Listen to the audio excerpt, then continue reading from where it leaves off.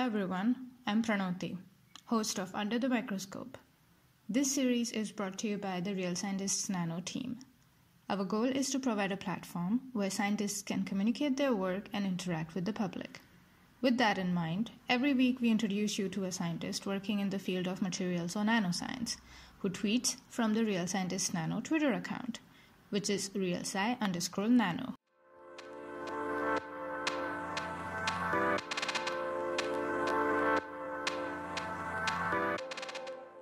Hi everyone. Today we have with us Brian Pauw, who is a researcher at Pauw, Federal Institute for Materials Research and Testing. My name is Pranoti, and now we are going to take a deeper dive with Brian into his research and his life as a scientist. So, hi Brian, how are you? Hello, doing fine, thank you.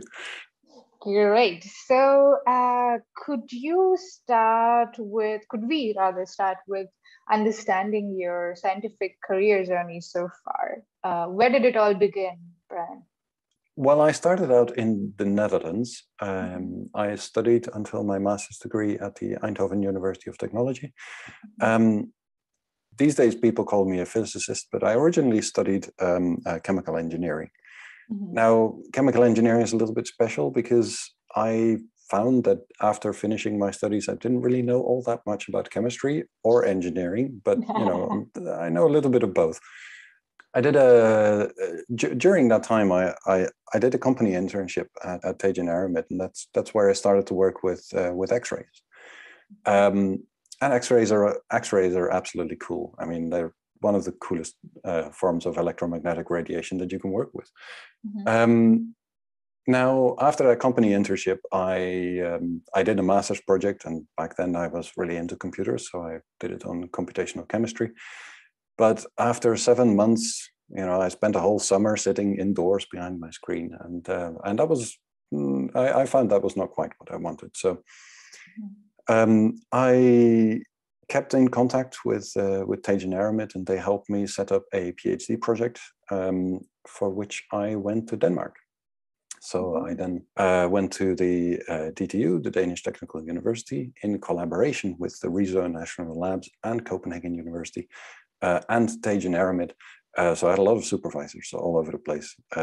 I then did my PhD on X-ray scattering on fibers, because that was actually really awesome, because it was a complex problem that we were working on, and during that time I really wanted to get the perfect measurements, and I still don't have the perfect measurement. It's been 15 years since then, and I'm trying. We're getting closer to that, but I'm still not having the perfect measurement or the perfect analysis for that matter. Yeah, so after that, I went to do a postdoc for Aarhus University, which is also in Denmark.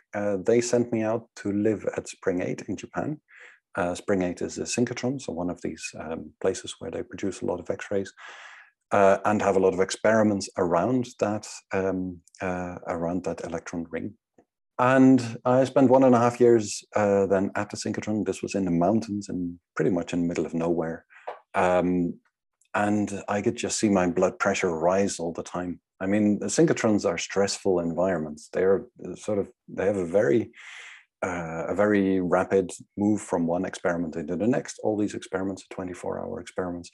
So to try and alleviate that, I applied for a second postdoc at the National Institute for Materials Science in Japan, NIMS. And there I could go back into the lab and actually refine more of the data correction methods that I was interested in. So I found that at the synchrotron there was a lot of emphasis on getting a lot of data at very high speeds, but the data that we got wasn't really all that perfect. There was a lot of stuff, there was a lot of features and artifacts which were not part of our sample in there. So we were measuring a lot, but we had to correct for a lot of these things, and that was not implemented at that time. So yeah, I spent 3, 4, 5 years trying to perfect the data correction methods, the data analysis methods in Japan in one postdoc, which was quite long. And then after that, I got hired as a permanent researcher in Japan as well. We then moved to Berlin because our kid was born and went to kindergarten in Japan, and we decided, okay, well, maybe Japan is not the best environment for a kid to grow up in, for an international kid to grow up in that sense. So we wanted to put him in a more international environment, and what better place to do that than in Berlin, which is, as far as our experience goes, is one of the more international places that we have found. So yeah, I've been here for the last 6 years, pretty much continuing the same work. So they gave me an instrument at the institute, or they gave me a permission to buy a new instrument, and 3 years ago that was installed. So we've been working on that and improving that and taking it apart and making new software for it and so on. So we've done a lot of work on trying to improve this X-ray scattering method over here as well. So our working style is that we focus on the methods and the analysis, and that we invite material scientists to come to us and with their interest in materials, and then we try and take a look at it and see if this is a technique that can give perhaps some extra insight into this. So we do a lot of collaborations, both within our institute but also outside our institute. So yeah. Okay, wow, that's quite a journey you had, from Netherlands to Denmark to Japan to now Berlin, Germany. That is really, really cool. How does it feel to be called a physicist when you started off your journey as a chemical engineer? Sorry, I'm not trying to be controversial here, but I've been a material scientist for quite some time, and there is quite a bit of back and forth, let's say, between chemists and physicists. I know you're a chemical engineer, but is that okay with you, Brian? Is it of course. Yeah, no, I think in the end, it really doesn't matter. Whatever you study is giving you a starting point, right? And after that, you can go from the starting point in all kinds of direction. You can either go the more synthetic route, or the more computational route, or the more physical route. And wherever you decide to go, you will always find that you're lacking in information, right? You haven't got all of the knowledge necessary to do that.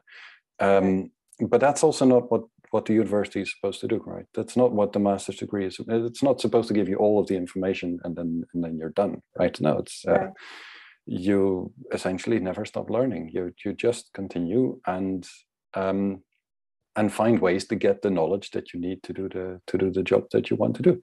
So yeah, absolutely. Yeah, sorry, I didn't want to be controversial there. As I was just wondering. I don't think you're controversial. Yeah, because as a material scientist, we are always tossed between, no, you're a physicist. Oh, no, you're a chemist. Oh, no, you're an engineer, actually.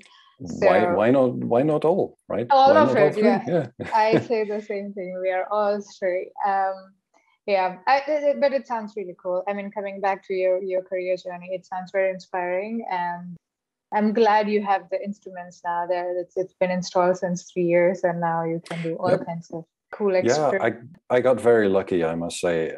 I mean, I have a lot of colleagues who also, in my eyes, should have deserved the same kind of luck and the same kind of success in getting permanent positions, for example, in being given the freedom to research what they want to research.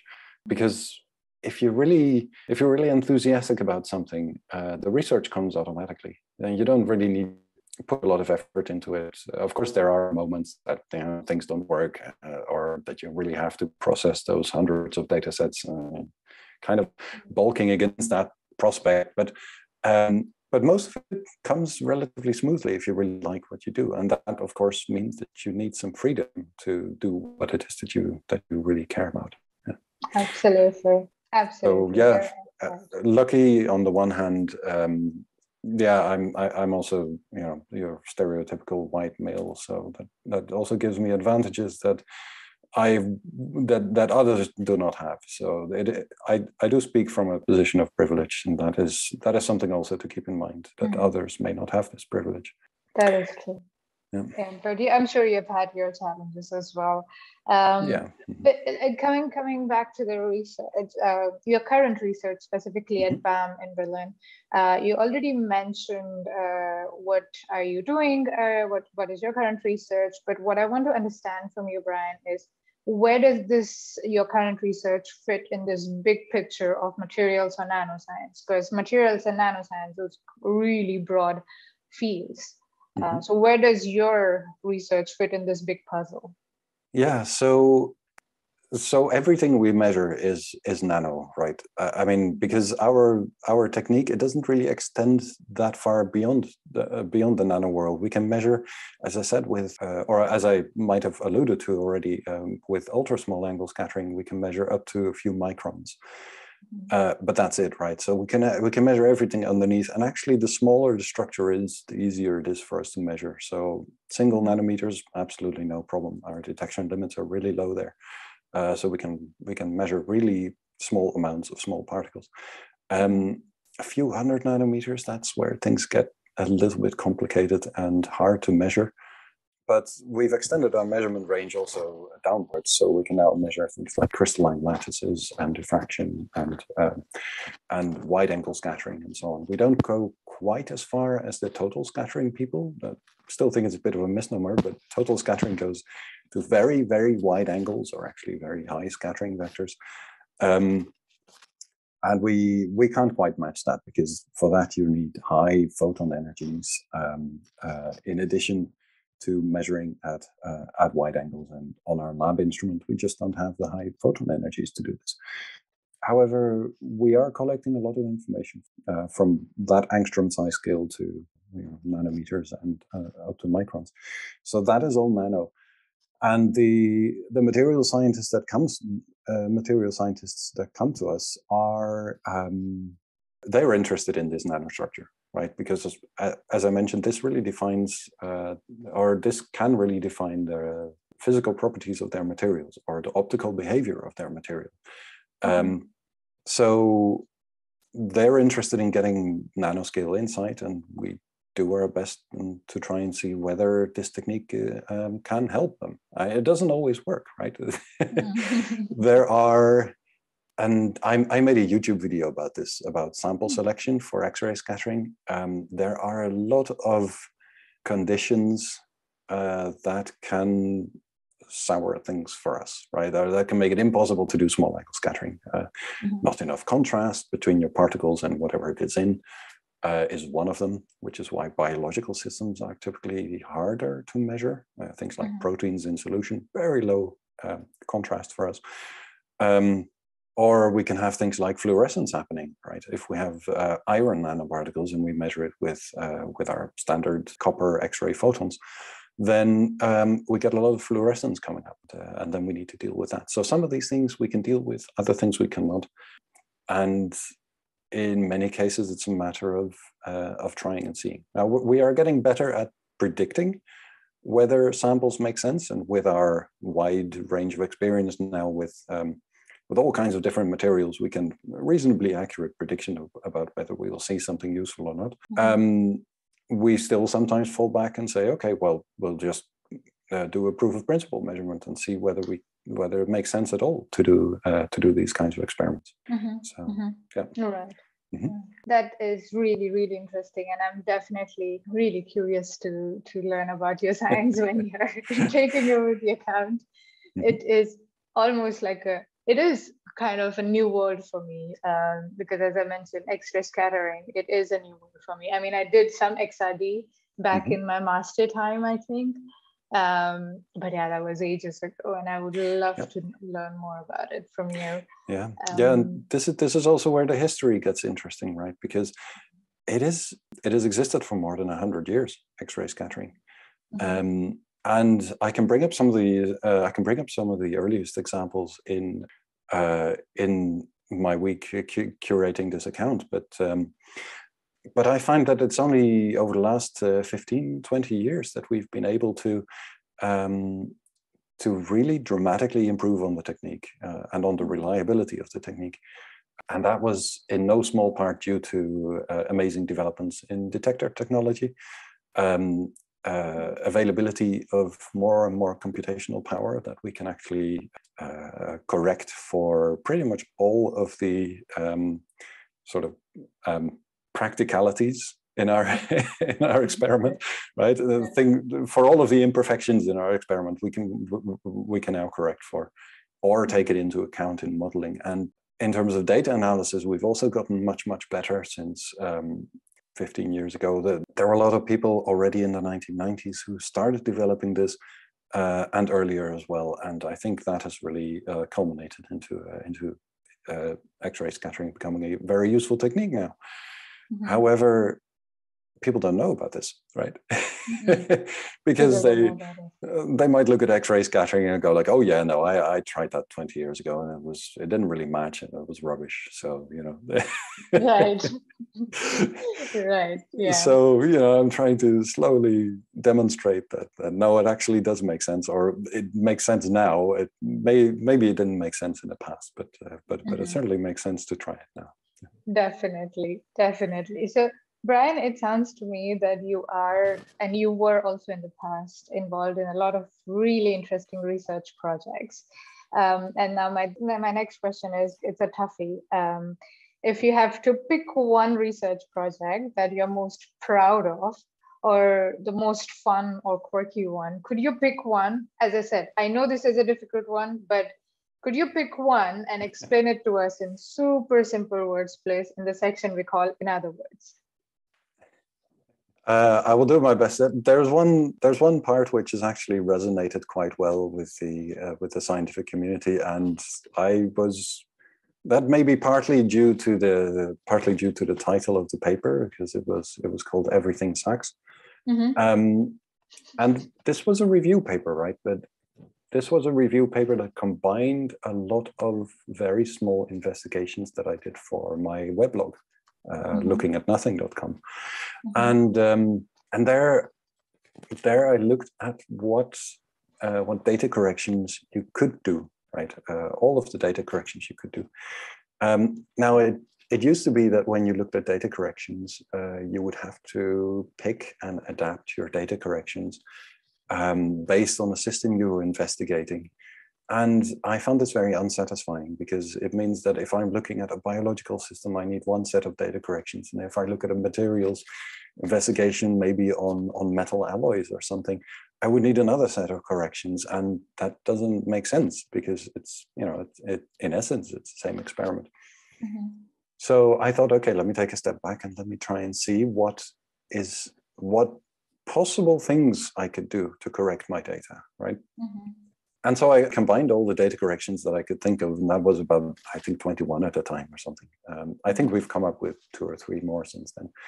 And I put them in the paper, and I said, look, these are all the possible corrections you could do.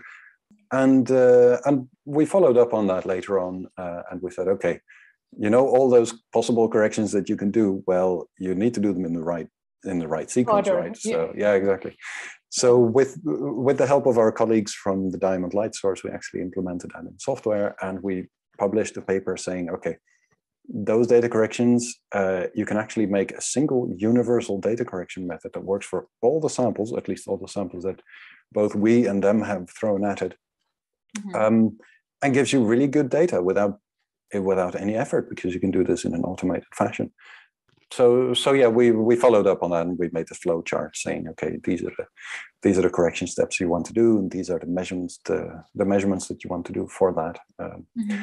And I think that has given us a really powerful tool, because now we're one step further. Now we don't need to worry about, did I do my data corrections correct when you do the analysis? Because before that, you were doing the analysis and things didn't quite fit. You were like, is it the analysis, or is my data not correct? You know, let me go one step back and try to subtract a little bit more background or whatever. Mm-hmm. You know, and you give the users all these sort of little knobs that they can turn and twist and adjust to get the data which they think is right, but may not be the right data. So we've wiped that all off the table, and we can now say, no, look, this is the data, and this is as correct as it gets. These are the uncertainties. Mm-hmm. And now you go to the analysis, and if your analysis doesn't work, that means your analysis is not correct, but the data is correct, right? That's reliable. I should hand out these certificates. I was in a Chinese shop this weekend, and I saw that they had this, I don't know what it was, a box of these medical supplements that you can take, or health supplements, and that one came with a certificate with a picture of somebody saying, "We certify that we strive to do our best," or something like that. I was like, I should do that with my data. Right? Here's a certificate. That's a very good idea. Saying that we really did our best. Yeah. Anyway. Right. Wow. Okay. I can understand why you picked this as one of the research projects that you're most proud of. And might I say, I love the title, Everything SAXS. Yeah. It is so cool. I think it's really worked with making the paper more popular, right? And that's so every year I also give a lecture about Everything SAXS. No, about the dark side of science. Research misconduct, things like that, and why research misconduct happens, and and part of this is the chase for these metrics, and metrics like H-index and so on. How do you boost your H-index? Well, you make sure you get cited. How do you get cited? Well, you choose really catchy titles for your papers. So definitely. This one was good. Another one that was really good was by somebody else. An absolute blast to read. It was. Will any crap we put into graphene improve its electrocatalytic behavior? Oh, I remember this. I remember this. This was like 2 years ago, I think. I remember 3 years ago. I remember this. Great. And I was like, oh, yes, this is the title. Can we just make all the scientific paper titles like really catchy and really funny? Yeah, definitely. Yeah, hey, I mean, these are papers that we write, right? And we don't get paid for this. In fact, we need to pay for it. So why can't we make it a little bit funny, right? So. Exactly. Might as well have some fun with it. Definitely. So, Brian, it sounds to me that the research aspect of being a scientist is something that you really enjoy. It's close to your heart. But other than the research itself, what else do you like about being a scientist? Yeah, it is. I must say it's far from perfect, right? There's a big guilt feeling that comes with being a scientist with a permanent contract. As I mentioned, I look around at my colleagues and I'm like, they really also deserve. They also really deserve permanent contracts, and they really deserve to have some stability in their lives if they want it, right? Of course, you can always move, and you can always want to move. So that's sort of the downside of these scientific careers. I also feel really sorry for my British colleagues who are currently suffering from lots of trouble in the academic world when it comes to workload, as well as pensions being cut, for example. So yeah, there's a lot of trouble going on in science, but every now and then I manage to shut myself in my lab, and I have all the toys there, right? I'm not really lacking in anything, and when I do lack in something, I just go to the basement and I scrounge around, and maybe I find something else that I can use. Or go to the workshop and ask them to build me that one piece that I'm missing. And when I'm in the lab and I have a problem setting, I go to the shelves, pick one thing, pick another thing, and try and solve that problem in an innovative way that maybe we didn't think would work. And in that sense, it's really important to remember that you can always try, and you should expect to fail, right? There were some cases where I thought, okay, I will try and make a simple version of this instrument, otherwise that people would make really complex setups for. I was like, I will try to make a simple version and see how far I can get with 3D printed parts and cheap bits and pieces, and then you might find out that it actually works better than you expected, and that is really nice. So I can,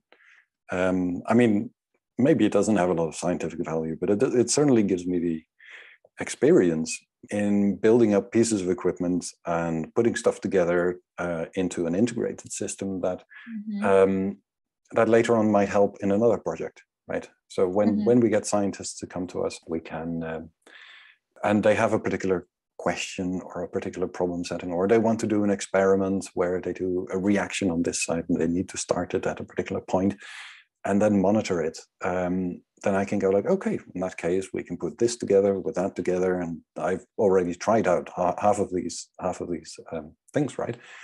And it's the same whether it's hardware or whether it's software. So I also write a lot of software and code to analyze people's data. I do a lot of different activities. I dabble a little bit in robotics as well.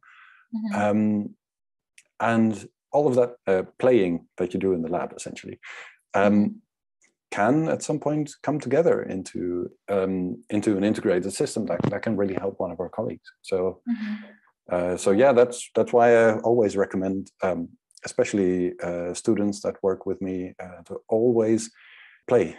Right. If you have a 3D printer or if you have a laser cutter, like what we found in the basement,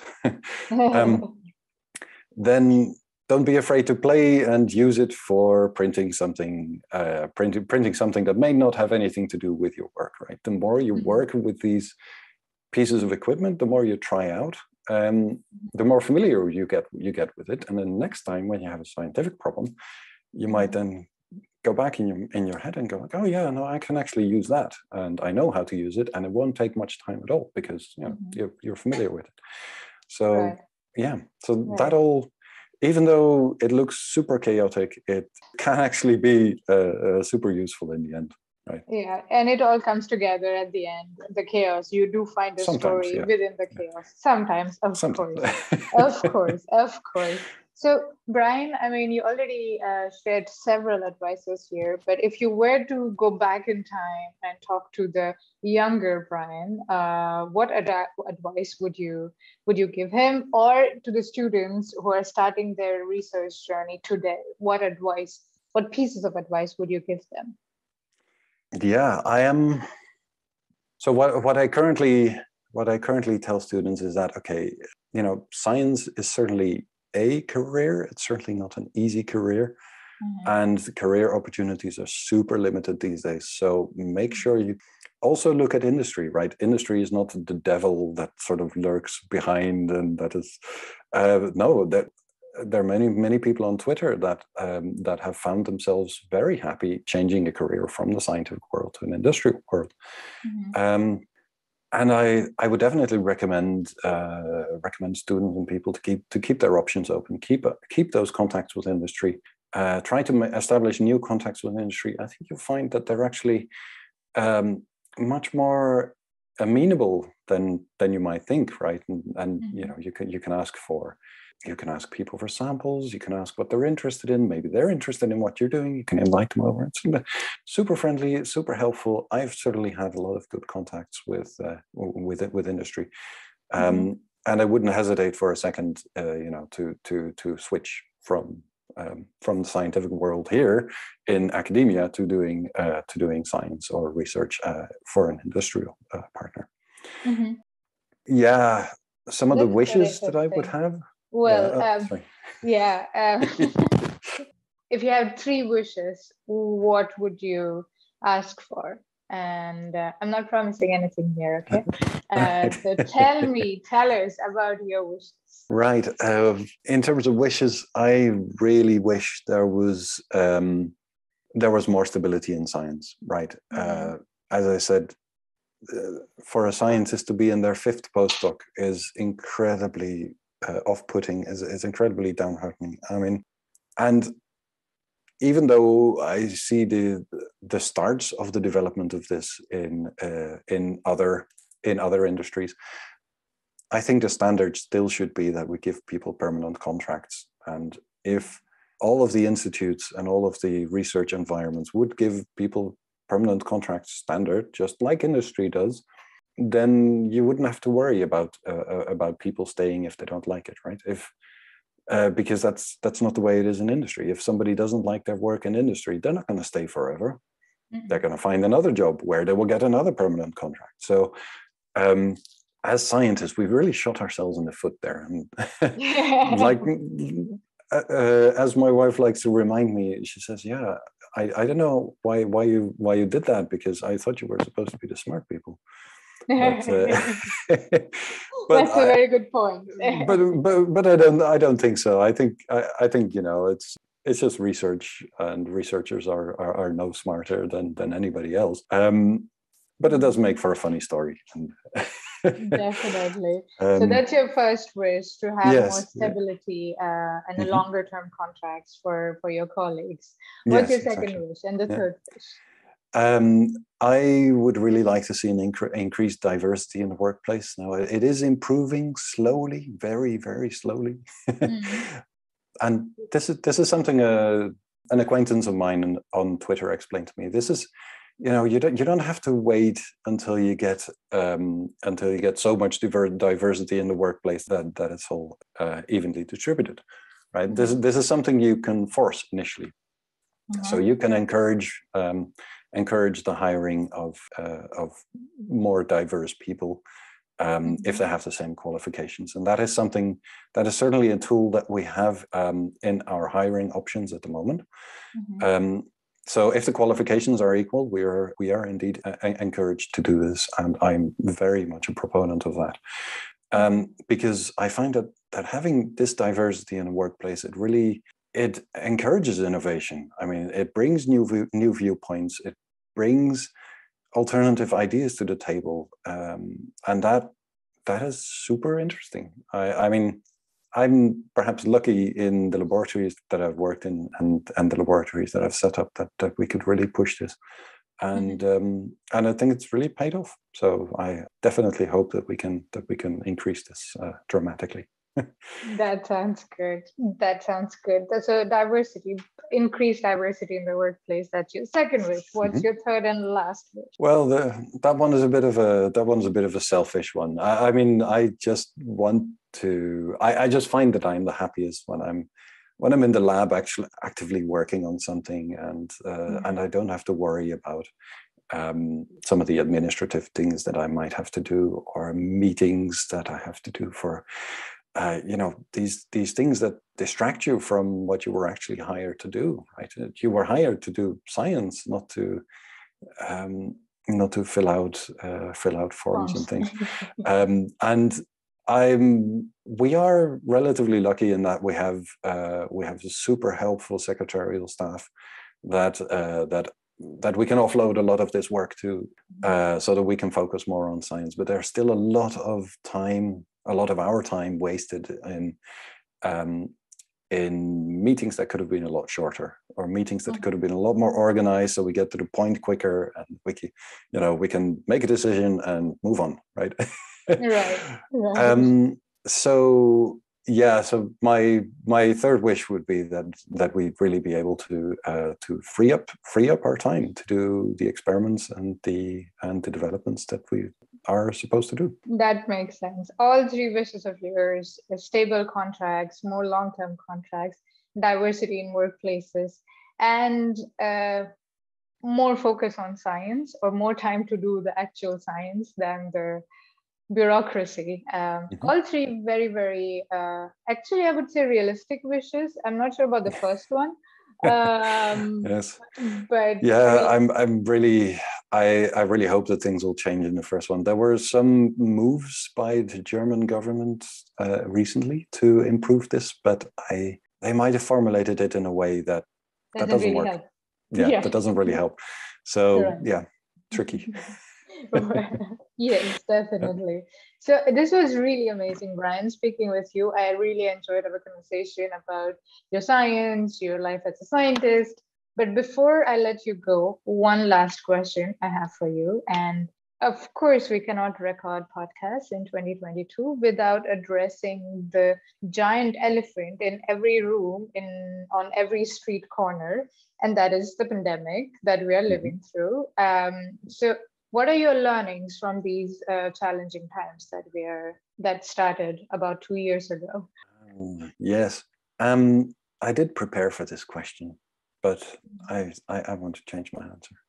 Please go ahead, change your answer.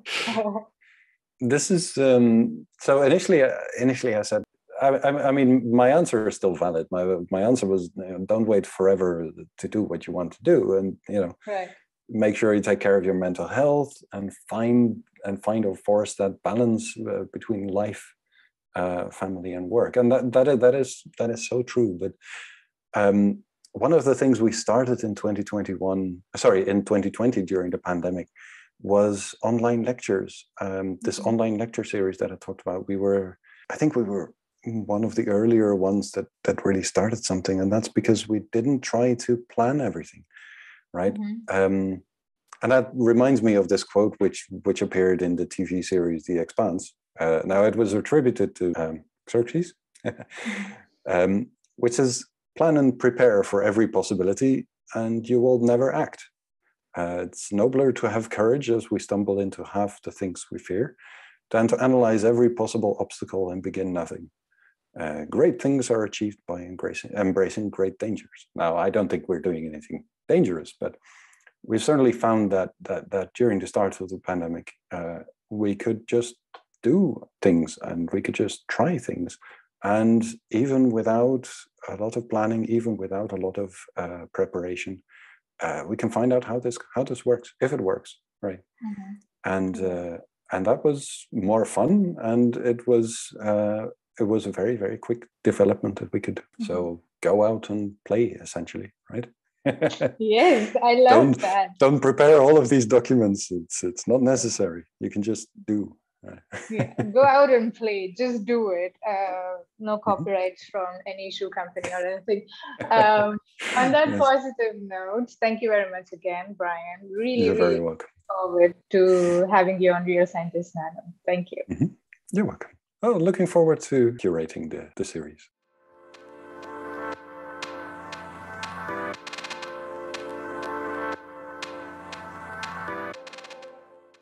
Thank you for listening. This is Pranoti, host of Under the Microscope. To know more about us, visit our website, thesciencetalk.com, and follow us on Twitter at realsci_nano.